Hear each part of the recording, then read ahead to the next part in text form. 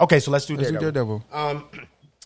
Daredevil, again, not a date, correct? March. No date. Just March. Just March. Just March. Okay, but that's cool. At least we got a confirmation. Still 9 episodes, correct? From what I'm hearing. It's considered the first season, right? And they're about to start filming season 2 very soon. Season 2, they showed a teaser trailer. Amen. Oh, my damn. I'm not going to lie. I thought I was Daredevil when I was watching. I watched that joint like 4 times, and then by the 3rd, when I seen Kingpin laugh, I laughed like him. I was like, I was like, yeah, man, let's do it. Bro, I couldn't tell you how I felt watching it, only because while I'm watching it, you start to, I don't know if you felt this way, but as I'm watching it the first or second time, I'm like realizing all of the info that we know about it while watching it. Like I'm watching, I'm like, damn, the direction dope. Damn, this the Loki season 2 direct. Oh, then I'm locking in double on it now. Then I'm like, wait, we got Punisher back in it. Like there's just certain little things that you're seeing the way that it's working. Like somebody said that if you were at D23 yesterday, they had the TVA stuff, and they had a bunch of different displays. One of the displays was teasing Jessica Jones. Straight up, 100%. It was like, where's Jessica Jones in the newspaper around the Daredevil joint. Straight up. So she might not even be in this season, right? But they might reference she's her. coming, bro. All right, yeah, she's going to be referenced. So I'm like, bro, I'm ready. Like that's outside of the trailer. So the trailer just added so much excitement for me to see everybody back, to see Kingpin and Daredevil fighting. I mean, teaming up, but it's not going to work the way we think, I assume. To see the 5 masks, bro, like I could really go for days.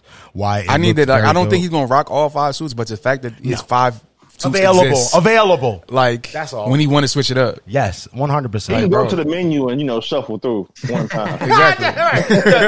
just to roll the deck. Just see it real quick. Facts. Oh man, but yeah, it did make me really excited. And again, the fact that they ain't even on shoot for season 2, bro. If they're shooting in the same locations and it's the same team, they could put stuff in edit and go. Like they're not done, is what I'm saying. So like, yeah, they're cooking over there. That's all, and it looks really good to me. Yeah.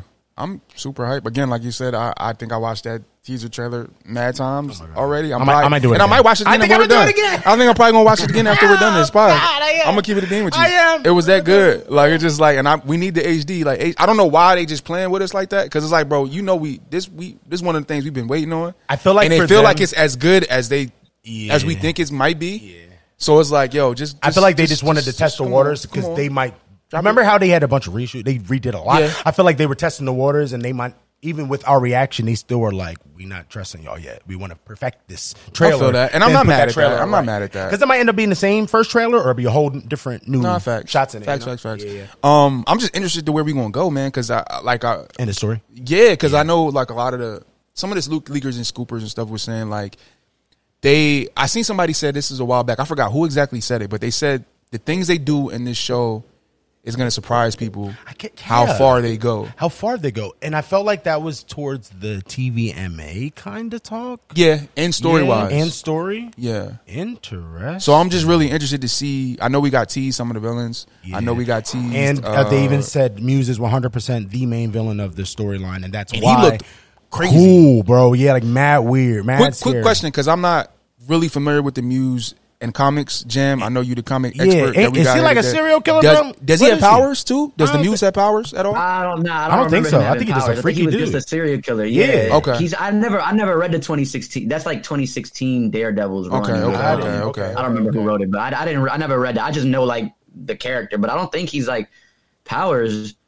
If anything, yeah, okay. I was just curious because he just looked creepy. He looks creepy. I think that's just all the blood and stuff, bro. Like, and I do think I get what you're saying, because they are gonna go places. Did you see in that 0.7 second clip, some boy pushes someone into the train? Did you not see that? I didn't peep that. I gotta watch that. See why we gotta watch it again. Hey, bro, I'm not kidding. Yeah, they're fighting for like he does, bro. Real quick, it was like they talking for a sec. Boom, train comes. It was really crazy. I'm like, why did y'all do that and keep going? Like, okay, this is going to get a little wild. You know what I mean? So I'm ready. Yeah. Apparently he has impercept. I don't even know what that stands for. Super strength and super speed. Okay.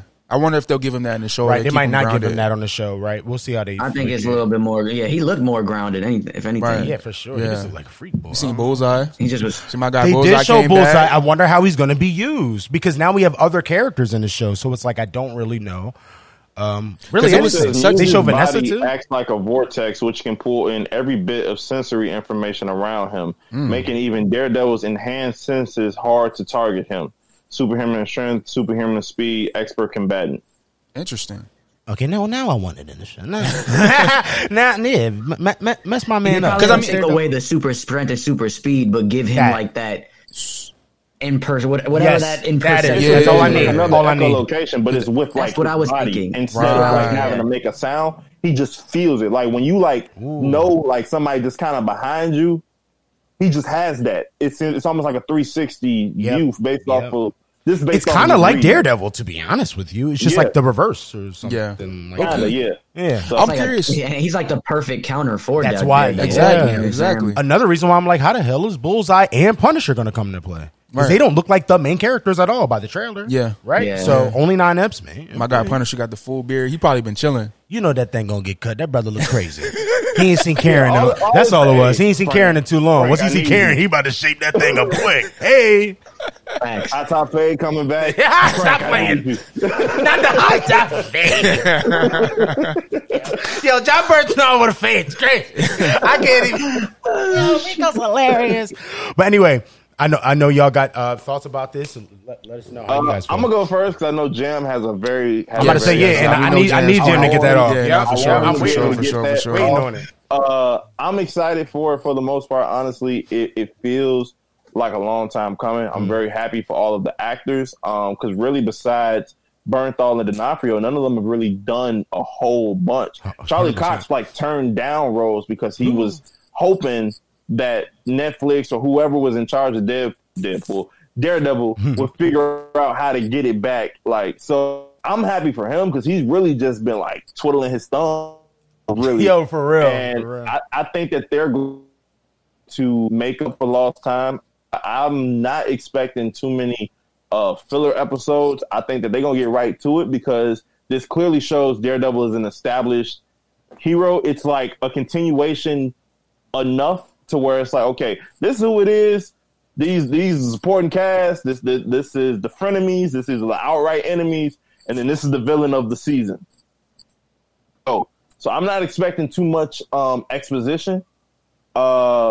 I am curious, like you said, how all of them end up kind of coming together because you do have to explain it within 9 episodes. So how much of the Punisher do we see? Is this like a team up all 9 episodes? Does he come through halfway through? Like what makes this?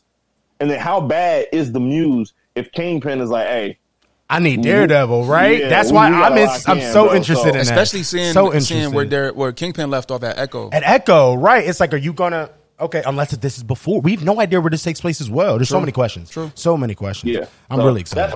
That's my thoughts on it. I'm really excited, and I'm happy for the actors because you could tell they wanted to come back. It's just it was taken out of their hands. So I'm happy, especially for people like Charlie Cox. For sure. I hear you, for sure. And definitely for all of them. Like, again, John Bernthal is the only one that's a legitimate, real big-time actor right now outside of this. He can choose to do a bunch of different roles he wants, and he's very picky on what he chooses if you look at his filmography. But, for the other two, Karen and Foggy, I know Karen from True Blood. I'm True Blood gang over here from HBO. But outside of that, we don't really see them, so that's cool that everybody get. Oh, yeah, bro. She's sturdy in True Blood. Got, top 5 main roles most likely in that job. But we'll talk about that later. I'm a True Blood, man. I get to HBO. But nah, man, I just doubling on what you said, Rico. I'm just excited for all the cast to come back. They even got Vanessa back. I thought, they literally casted another person and was like, you know what? We gonna get her back. I'm like, yo, y'all really Kingpin need that. Shout out to all the old dude. Only one I really wanted back, but I didn't need him back. I just wanted the black. I feel like he might pop up too. Turk. Not Turk. What's the other You boy? Want the cop. I don't need the cop. I think the cop. I mean, that's dope, but I don't need him. I want Turk. You remember Turk? Yeah. He was like Rosario Dawson for the Defenders. He was in all of them, but was not needed. He was like the snitch for everybody. Bro, but he's an amazing actor too. Yeah. Man, that'd be so cool, but I don't need that, man. So, but it's cool to see that. Jam, get your shit off, brother. I need you to tell him what's going on. Nah, so Rico said something that triggered something that I thought I seen on Twitter too. To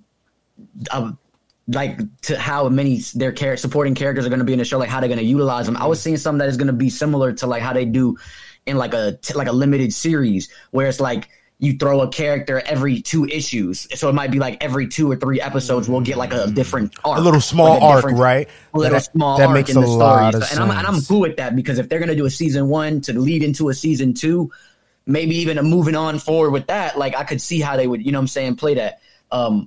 But I'm excited for it. It looked great. The only thing you guys know how I felt was I put in the chat that how they casted like the Puerto Rican guy that's more my complexion than they did Afro Latino. And for me, it's kind of like the same thing that Rico mentioned earlier, like how a lot of people were upset about, Disney casting lighter skinned Hawaiians that play Lilo and Nani. It's kind of like on that line, but it also is black erasure because Afro Latinos are black. If they're not already mixed with black, they have Taino in their blood. And a lot of people don't know about that. So that's just like a little history piece. But it's one of those type of situations where I got to pick my battles and appreciate the wins where we get them because the man is still Puerto Rican. He is from San Juan, just like the actual character is. Rest in peace, too, by the way, because he passed away last year. Rest in peace to him. Rest in peace to him. And also, me, Zen, Dennis, and Thor had a conversation about this, too, like in another group chat. But just being how hard it is probably to try to find somebody to cast, like, how do you know that they didn't – like, how do I know that they didn't try to actually find, like, an Afro-Latino to cast him? And it just so happened that, like, this other Puerto Rican guy – who has like like more white hair or whatever, like, and lighter complexion was a better casting, but we still could kind of get away with it because it's Puerto Rican, So I think about it that way. The only thing that it made me kind of like feel like a spit in the face was because I mentioned this to you guys before, but like the whole America Chavez situation with like the America Chavez situation, she's Puerto Rican in the comics. And they casted a Mexican Canadian actress for her. Shout out to her because she does a great job. You know what I'm saying? And it's nothing against her. She took a job, which I think any of us would. But it's just a kind of a situation with Disney and the casting directors. Like we're not all the same. You know what I'm saying? So I think you ain't never lied. That's kind of like where I'm at. But again, I want to sit here and on the record say I'm going to take my wins for where we get them because the man is, once again, rest in peace to him first and foremost. And he's still Puerto Rican, bro. Just because his hair texture isn't what it should be, or he's not the same complexion. He's still a Puerto Rican man. Yeah, it's black erasure, but it's one of those weird situations where it's like we got to kind of pick our battles. And yes, sir. That was really it. Thinking optimistically is that the passing of the torch to his daughter, who might potentially be a darker skinned Puerto Rican. So we still haven't seen her. We haven't seen her. Great point, too. There's a chance. They didn't. I don't think they showed her in the trailer. So not at all. Didn't even tease her. If this is passed on from father to daughter, especially RIP that he passed away, they could play around with that, especially if they're hearing what the Latino community is saying. So let's try to think optimistically about it. Let them cook, basically. Try to let them cook. My thing but hold them accountable as well. Yes. But also, like, you know what? There's a chance. And we give them that. We give them enough bail because that they have, for the most part, the America Chavez thing was kind of like, okay, y'all tweaking a little bit. But for the most part, they've done a fairly good job with representation. Yeah. So I think that they give them a chance to, let them know, but they give them a chance to make it right down the line. Yeah. So I'm trying to think optimistically with that, but I definitely want to make sure that you recognize that you are heard when it comes to that, for sure. Hey, man, I appreciate y'all. Y'all both smoked the shit out of that. You got to get your shit off on this. And you smoked that too, Jam. I wanted both of you just smoked that, but yes, you even... You killed that, Jam. Yes. Thank y'all. Thank you. Appreciate it. Yeah, but I mean, other than that, I'm excited, yo. Like, even to Rico's point, like they hinted at in the Netflix like stuff. They hinted at a white tiger. Instead, not Ava, but they hinted. Wait, did they really in Netflix? Because I never ended up finishing it. I still got to finish it. The girl Angela is hinted to be the white tiger. You lying. So like, if they're like to Rico's point, if they're continuing like the Netflix stuff, there was rumors to that because they're saying that the female one was going to come in the next in season 2, allegedly. So like, I'm all for, and I mean, realistically, like, again, even if she's not, to Rico's point, we want to hold them accountable, but like I said, you want to take these wins where we could get them. They're still casting Puerto Rican people.